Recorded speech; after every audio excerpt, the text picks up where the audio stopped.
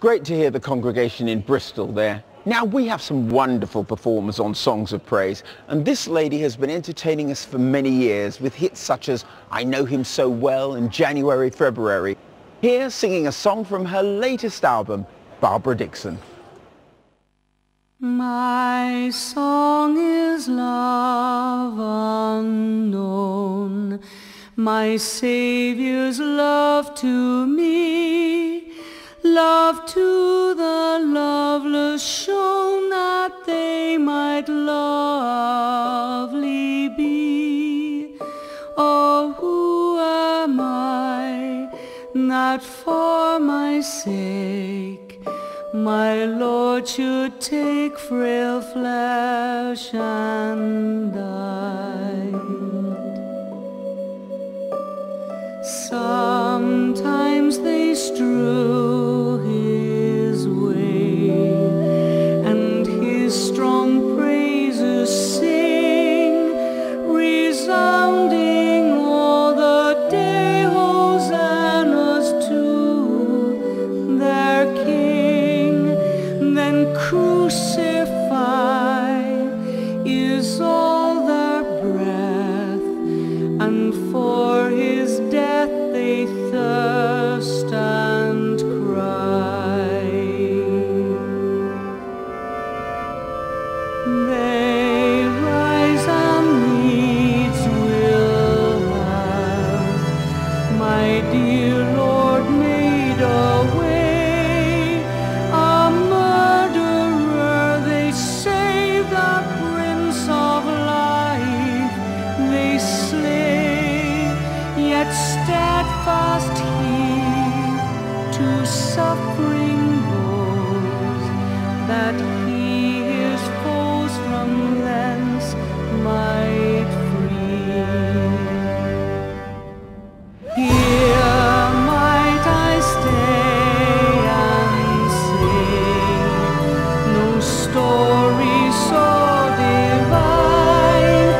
Never was love, dear King, never was grief like thine. This is my friend, in whose sweet praise I all my days could gladly spend.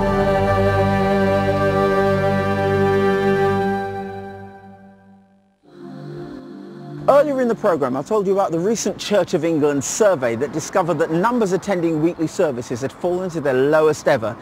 It's dwindling numbers like that that cause churches like this to close. St Albans Acton Green in West London was empty for 7 years.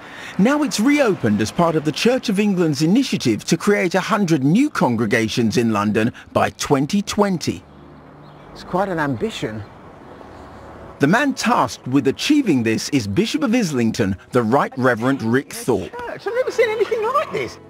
Here at St Albans, they've come up with an unusual plan. But why have you got a tent indoors? Well, while they're fixing up the building, a tent means that the congregation can stay warm inside. Well, that's a novel way of solving the problem of no heating and a leaky roof.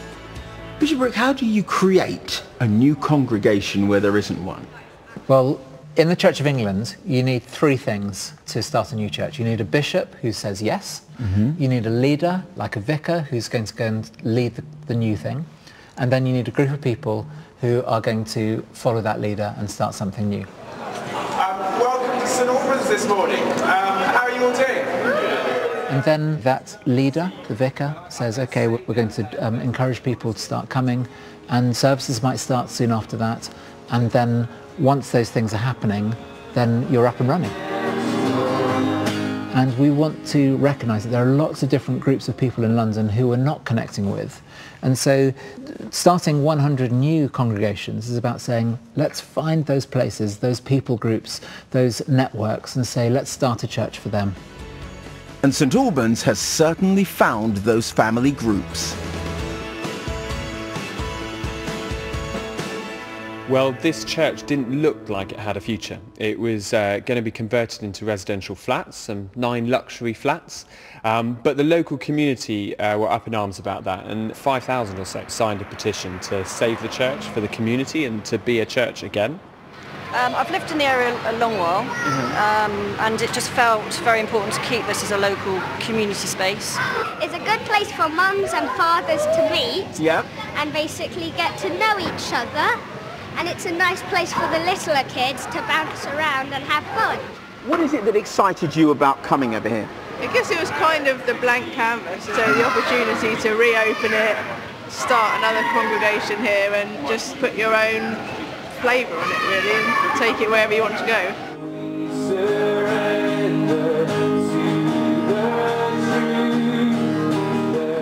When they come in, hopefully they find a welcome and a community that they want to be part of. And then actually at the end of the day, what changes people's lives, what makes them stay is Jesus, it's the gospel. That's the same gospel that's been preached for thousands of years, but it still changes people's lives today. That's why people stay in church.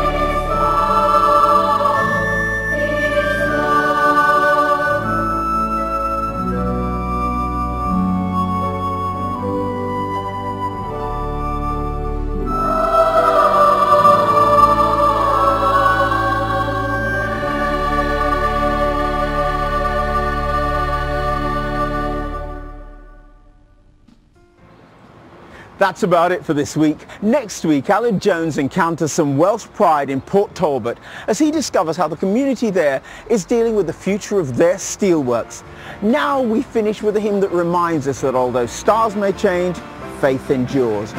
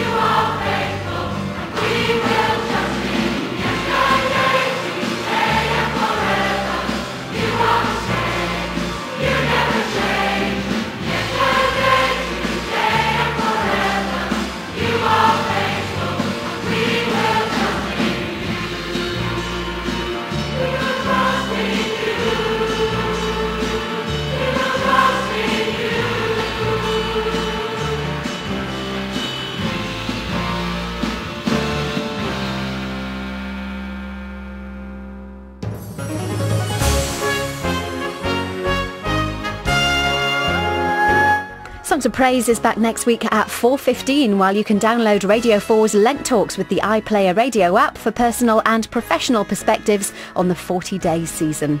Here next, a couple spending time here and abroad want an escape.